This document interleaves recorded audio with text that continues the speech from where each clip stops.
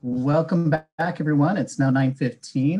We're going to get ready to start our second session, which is going to be titled Opportunities at the Intersection of Green Stormwater Infrastructure and Workforce Development. To kick off this, I want to kind of circle back to what I introduced with the last session is that, one of the big pillars of equity is maximizing the community and economic benefits of water infrastructure investment. I think when I interpret that, it's not just what we build. Obviously, what we build can enhance communities, make them more attractive, safer, more productive for the communities to live in. But I think there's really a lot of great work in the space of how we build and how we maintain these facilities and getting our communities involved in that. So I think this is really at the core of that work. We've seen, more and more focus on using infrastructure, not just to enhance those communities, but how to employ the people that are in those communities that we're building infrastructure in and enhancing that economic benefit of that investment.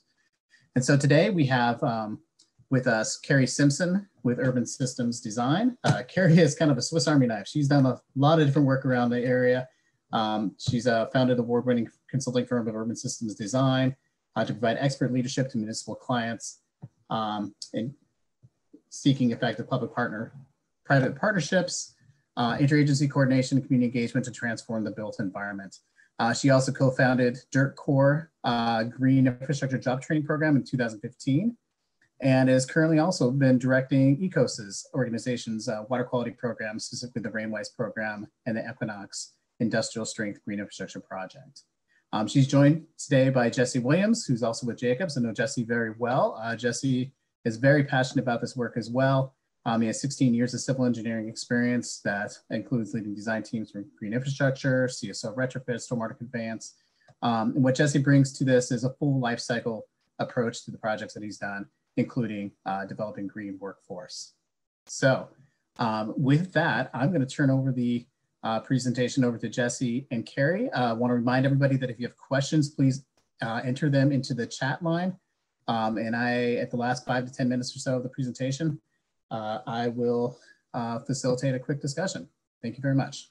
Off to you, Carrie and Jesse. Thanks, Dustin. I'm Jesse Williams with Jacobs. Dustin, can you give me a little thumbs up if you can see me and if you can hear me? I think you can, but. You got it. I hear you. Thanks, man. So I'm Jesse with Jacobs, and I'll be co-presenting today with Carrie, Miss Swiss Army Knife. And we're going to be talking today about opportunities at the intersection of green stormwater infrastructure and workforce development.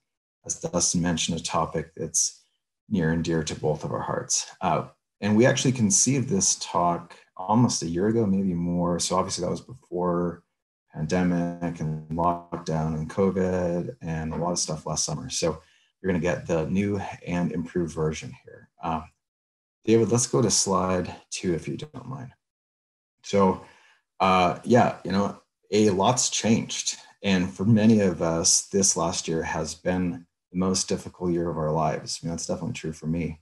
In the last year, our communities have faced unprecedented challenges with unemployment, societal upheaval, and isolation, just to name some of the biggies there. In addition, many of us have been more aware of the disproportionate impacts that this pandemic and other challenges have had on people of color and on women. So Carrie and I suggest that restoring the Puget Sound, including through capital programs, presents or represents an opportunity to address our current needs for job creation, racial equity, and community building. So the goal of our talk and our discussion today is to highlight old as well as new potential opportunities, to present recent successes in training and mentoring, and to create a space for collaboration. So some, if not many, of the challenges and opportunities that are facing us might best be tackled at the regional level, or at least could share resources across various public agencies and NGOs. So we hope today to start and to continue a space for partners to connect and to collaborate. Next slide, please.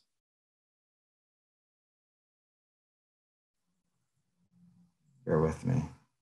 Thanks. So as the workforce ages, we need to recruit new staff, and we must engage a broader population of recruits. Implementing a stormwater infrastructure capital program may also require a significant increase in workforce, people, to deliver the necessary infrastructure assets and to maintain them in perpetuity. A challenge facing program development now is finding and training the workforce to deliver cost-effective quality work. But, ding ding, opportunity, needing to find people, needing to have more workers presents an opportunity for workforce program development to drive economic growth, to generate green jobs, to address equity, and to employ the communities where infrastructure investments are located. So, and in particular, green infrastructure, construction, operations, maintenance, inspection, et cetera, those types of positions could really be gateway positions or stepping stone positions into some of the more traditional positions that have been encompassed by PNCWA, like such as wastewater operations. Next slide, please.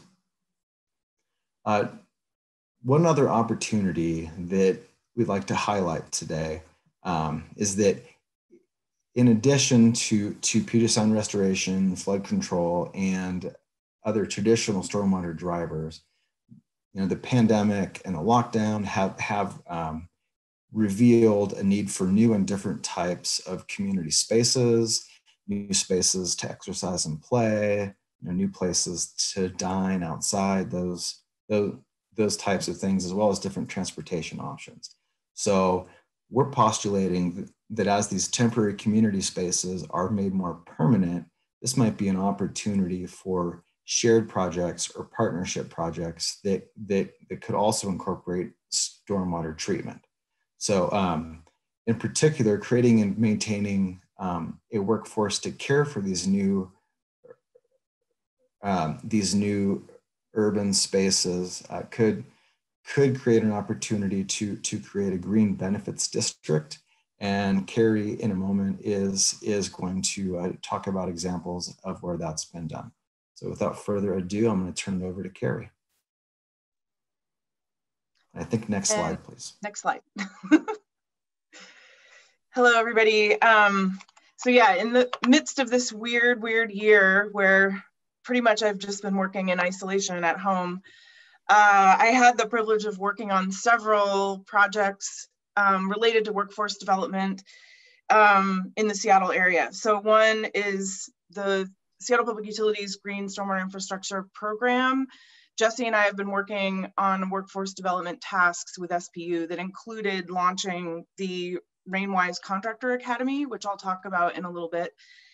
The other is continuing to work with Rainwise and this year really focused on skill building and kind of specific contractor development to help the existing contractors that are part of the Rainwise program do more projects and be able to increase their capacity. And I'll talk a little bit more about that as well.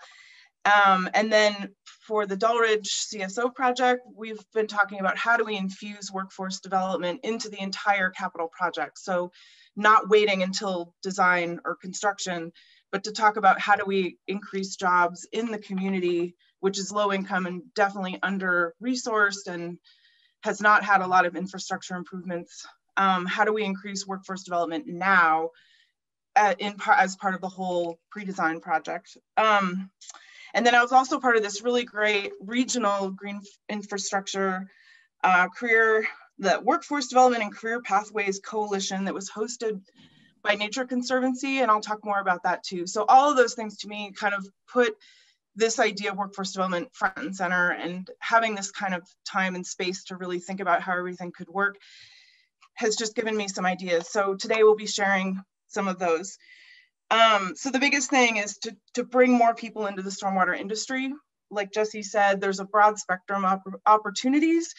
And now potentially in the future, near future, with lots more construction and infrastructure projects happening, how do we help people most impacted by the COVID and other economic issues? How do we help people access those jobs? So, and provide people with meaningful work that's climate adaptive and is geared towards what we're thinking about are these resilient cities to climate change.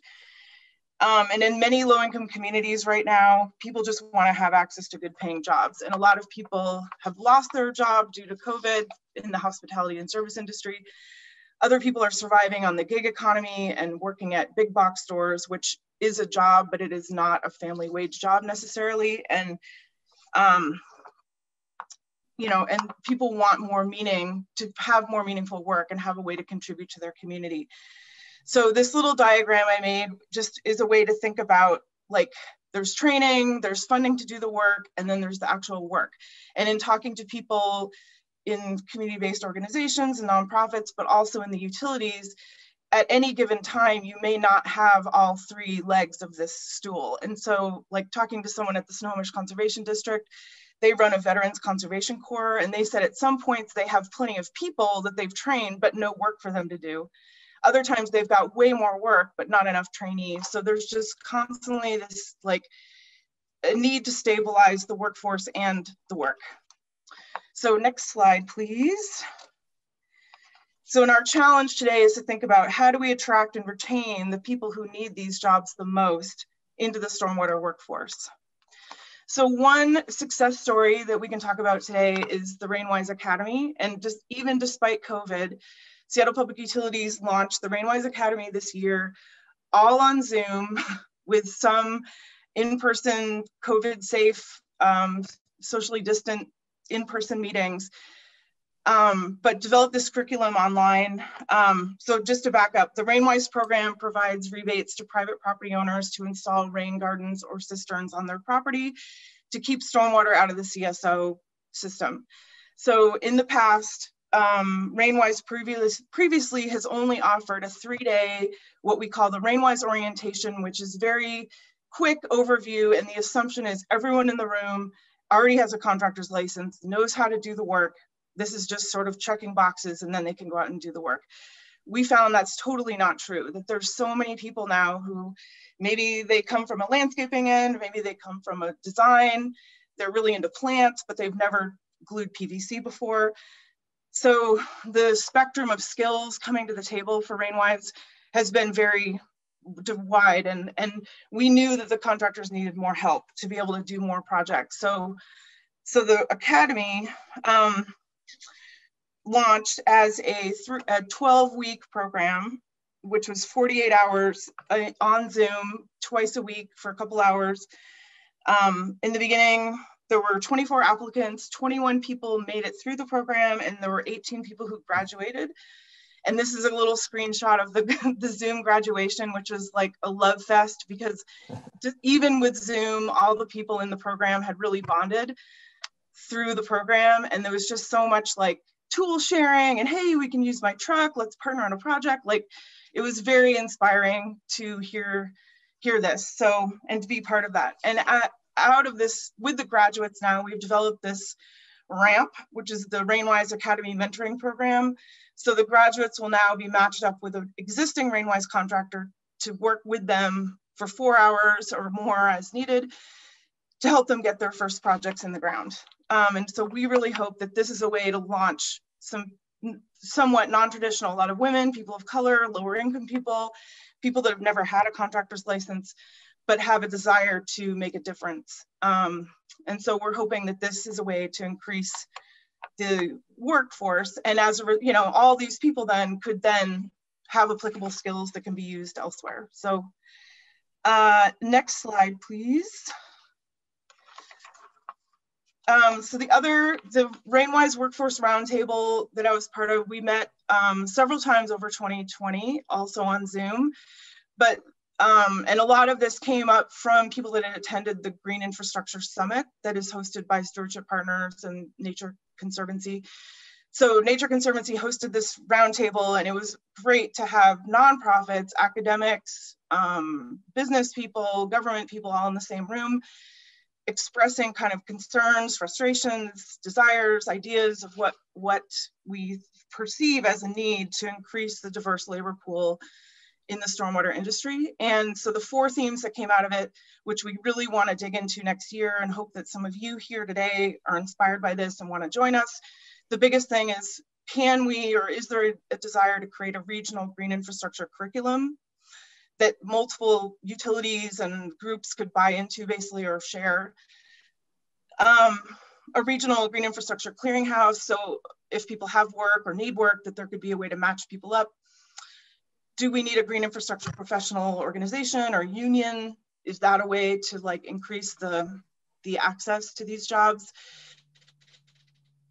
And then the idea of benefit district, those regional ideas kind of down to a hyper local level. And we'll talk more about that in a little bit, but how, is there a way to kind of use some ideas at the regional level and bring it to local where the needs are greatest? So next slide.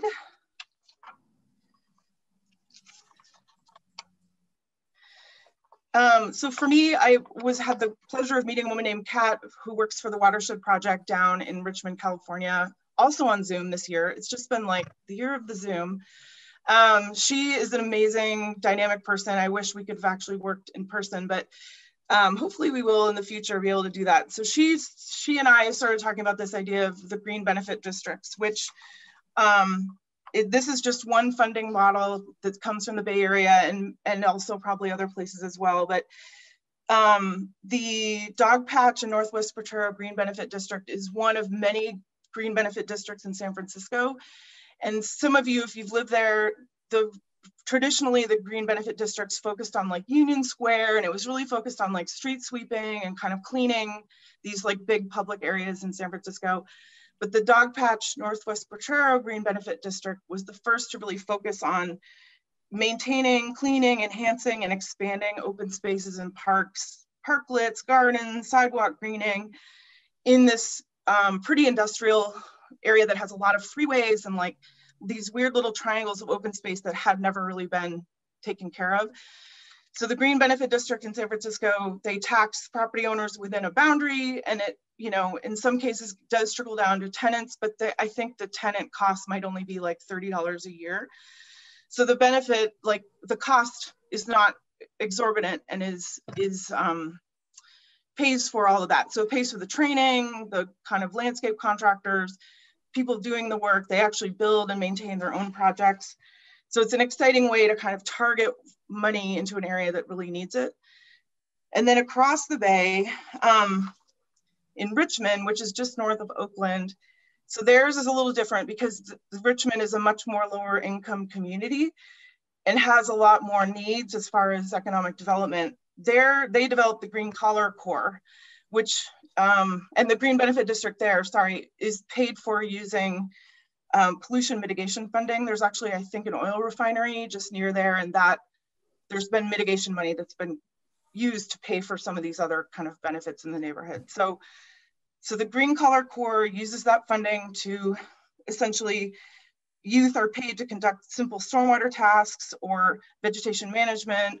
And then they also design and build their own projects. So this picture in the bottom right is like a water retention swale with plantings that's along a bike path, I think, that's near some highways. And I mean, it's just sort of an area that had been kind of neglected over a long time. So, so they provide these services to the community. They raise their own grant money. They have a training corps, like I said, and that those jobs then increase their capacity to do more work in their community. So for me, this idea of a green benefit district, I would love to see this idea come to Seattle and potentially in the neighborhood like Delridge or South Park or something like that, to enhance the work that the community's been kind of doing as they can, or with Department of Neighborhoods grants, or et cetera. So the lessons learned is just create this pipeline and start with paid stewardship for young people.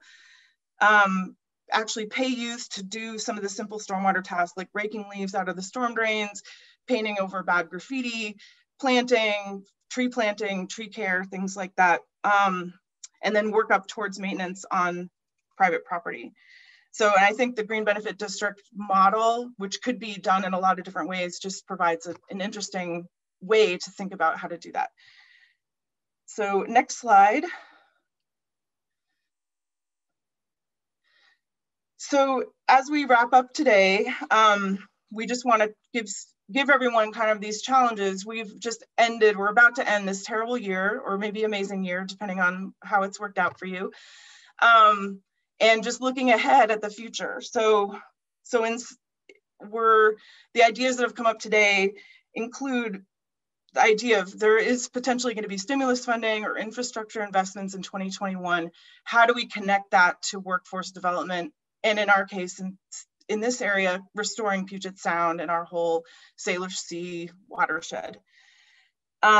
And include in all of this workforce development that includes diverse recruitment and then the wraparound services and job placement support that people need who are coming from these lower income communities who wouldn't necessarily have access to other job placement.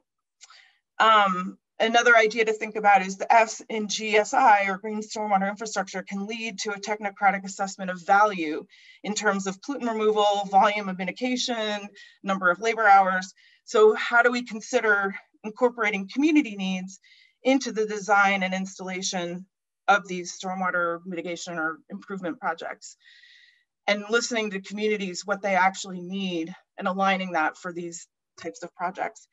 And for everyone here today, I think consider your own job and your own job career trajectory and how you ended up where you are today. Who or what guided you as you were launching your career or as you made decisions to become one thing or another professionally? So what can you do within your industry to encourage the next generation? So I'm turning it back over to Jesse. Next slide, please. Thank you, Carrie. So today, we don't want to just stop with us talking, but we would really like to collaborate. And so to that end, we've created a mural. I realize it's kind of the flavor of the month, but I'm still excited about it. So I'm going to see if I can share my screen. Oh, am I able to share, David? Are you able to unshare so that I can share?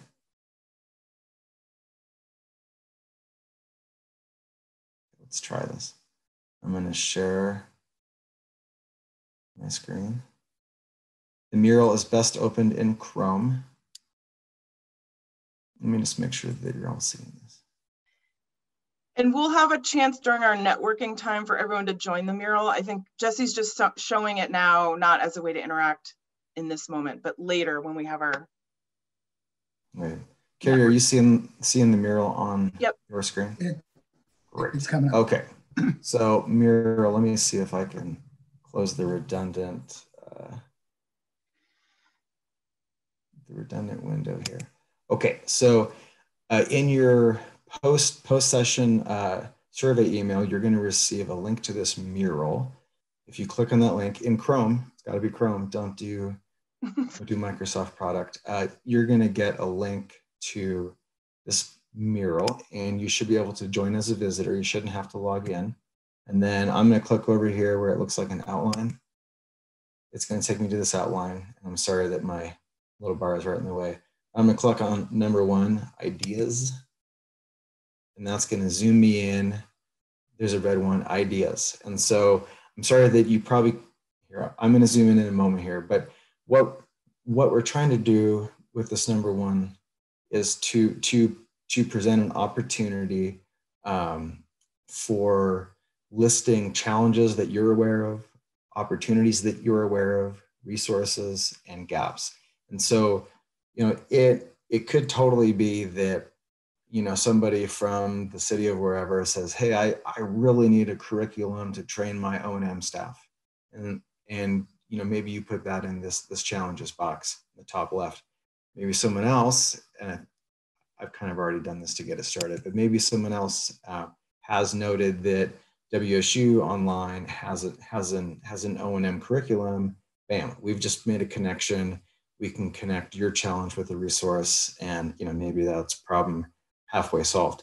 But there could be other challenges and other opportunities, excuse me, that you're aware of that we don't have a resource for. And so we're going to list that over here in the gaps column. So it's really easy to make a sticky. Either I can come up here to the top left and I can go duplicate, and then I can drag it to wherever I want. And I'll just type in there my challenge. Or I could right click and I can come up to add a sticky note. And then just maybe if I could suggest, maybe we'll save this kind of orientation for the networking session. I want to make sure we get to some questions and then transition to the next session. Yeah.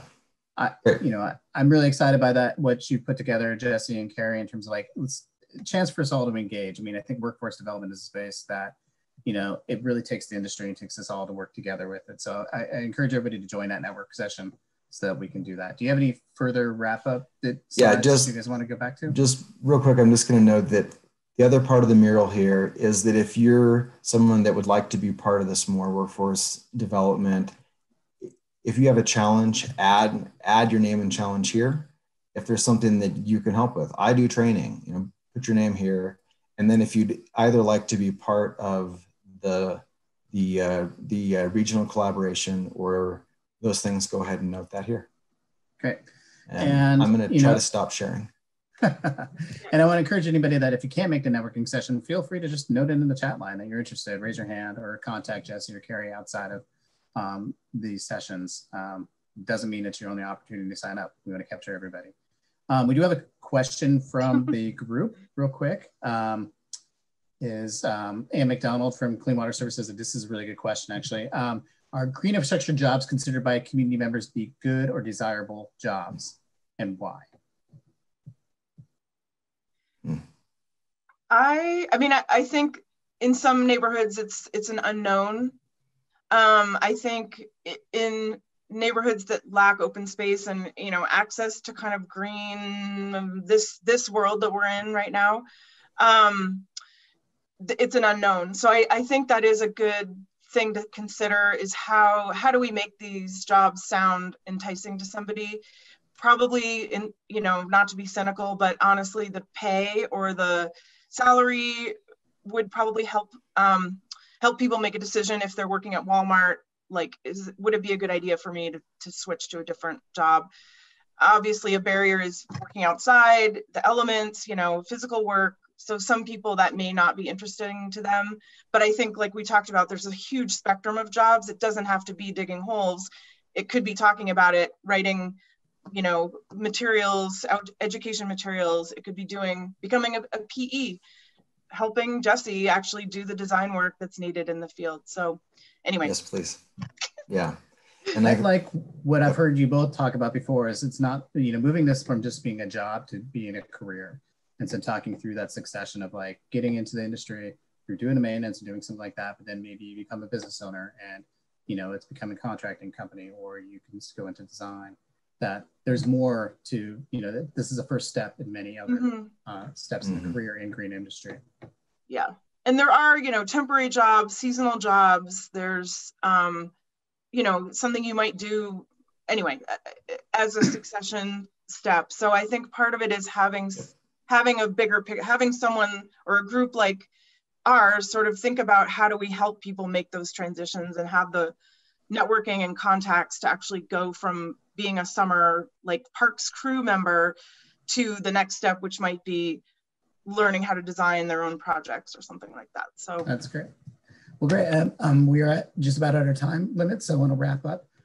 Excuse me for my clearing my throat. Again, I want to thank Jesse and Carrie for the great presentation, and again, encourage everybody to reach out for further discussions and that networking session that is going to be at the end of today's program. We're going to take another 5-minute break, and when we come back, we're going to talk about the project of the year and professional of the year, and I'm really excited for these awards. And then we're also going to do a little bit of a kind of networking event. So again, 5-minute break. We'll come back at 9:50. And I believe Carrie or Scott Kindred will be kicking us off at that point. So again, thank you very much for all your time. It was great. Thank you. Thanks, everyone.